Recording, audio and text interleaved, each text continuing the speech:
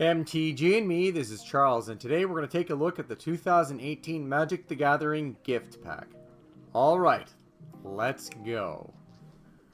So the Magic gift packs are a product that replaced the old holiday gift boxes. At the time, it was a box designed to hold Magic cards. It held approximately 2,000 Magic cards. It came with a number of boosters, some basic lands, and a foil promo.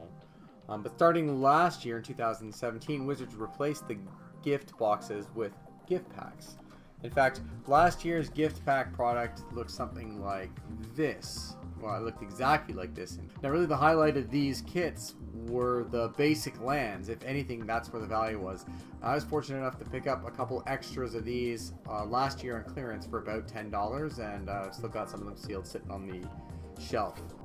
So now, although we get 5 foil lands, we also get 5 foil gift pack promos. Now these are promos that are mechanically unique, technically belong to the Magic 2019 core set, and are considered standard legal in conjunction with the core set 2019. Now they're not particularly competitive cards, but we'll take a look at all 5 of them when we open them up. Then we get a spin down counter, and this year instead of 3 booster packs, we get 4 booster packs. I believe the MSRP hasn't changed, so based on those calculations alone, this gift pack provides better value than 2017's. So if we take a quick peek at the back, we kind of see what I just stated, reiterated. We get art viewable of the 5 premium promos, the premium lands, foil, spin down, and booster packs. So let's open this up and take a closer look. Okay, so if you watched through that fast forwarded section of the video, you'd see the tray is a little bit complex. There's 3 tiers to it. As mentioned, we get 4 core set 2019 booster packs in there. An interesting addition with Wizards of the Coast promoting Magic Gathering Arena is that they've included a promo code which will have been redeemed by now. I'm using this code, sorry folks. That will give you the actual cards in Magic Arena. Now, it's likely we're going to see this in promotional products a little bit more going forward. I personally appreciated that it's here. It would have been even nicer if it was a promo code that also gave you, say, 4 booster packs for the cards. It is what it is.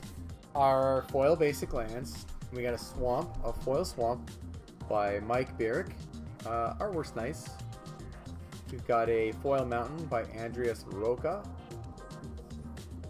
A foil island by Andreas Roca. A forest, that's actually some pretty nice forest artwork by Vulcan Vega. And a John Avon Plains. That's pretty interesting that they're all different artists for the promotional planes. I'm guessing because these are no different from standard lands that would have been in the core set 2019. But it would have been nice if there was 5 from the same artist, similar to last year's, I believe. So we take a quick look at the promos. We'll do these in order. We start with an Angelic Guardian. It's a 6 mana, 4 and 2 white, 5/5 flying angel. So it's going to have some casual play possibilities, or angels in Commander. This is whenever one or more creatures you control attack, they gain indestructible to end a turn. So kind of nice there. Then we got an Angler Turtle. This is a 7 mana, 5 and 2 blue, hexproof turtle, 5/7. It says creatures your opponents control attack each combat if able. So you're forcing people to attack into your giant turtle wall. This one's kind of nice.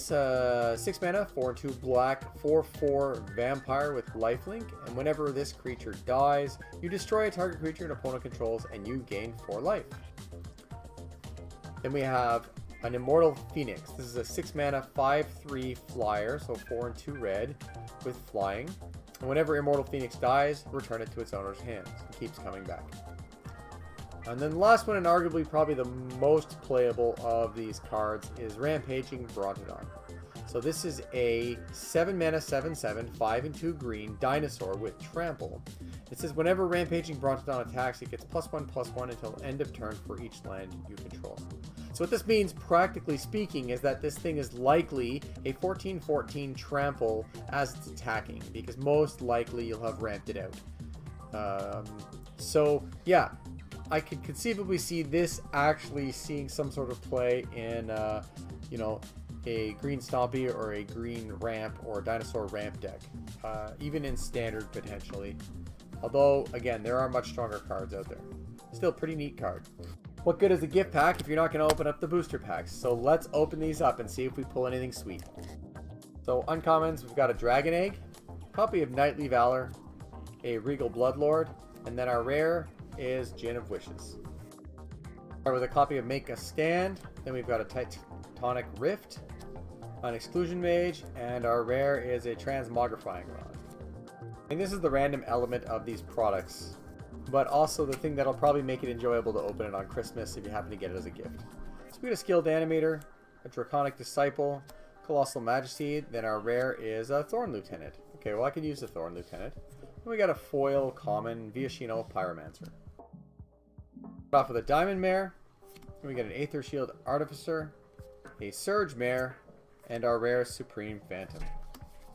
Overall, what do we think of the product? Well, I gotta say, I feel like this is a step up from last year's gift pack. I think Wizards could certainly build on the quality of these gift boxes and make something that players will really enjoy having. Alright, so that's it for me. I want to thank you all for liking, commenting, and subscribing. And as always, thanks for watching.